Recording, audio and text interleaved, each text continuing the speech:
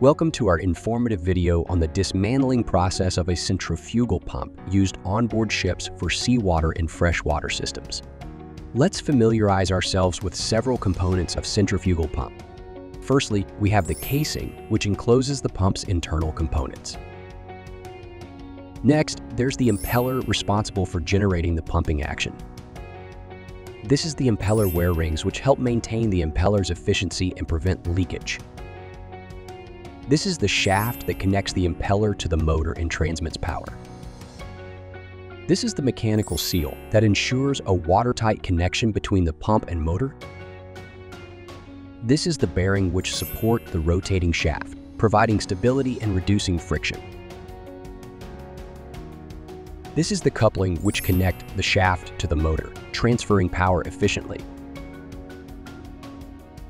We also have the carbon bush at the bottom, which helps guide the shaft.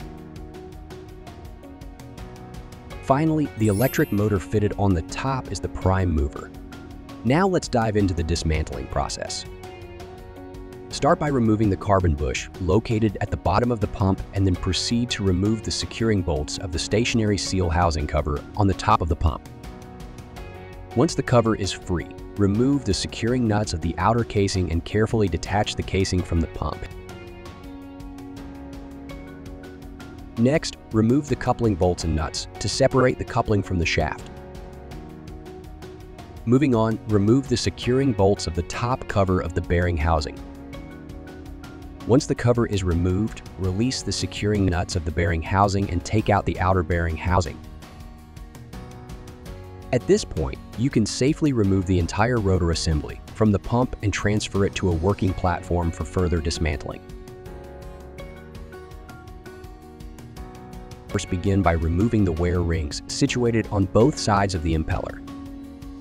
Proceed to remove the securing bolt of the bottom shaft sleeve and carefully take out the sleeve.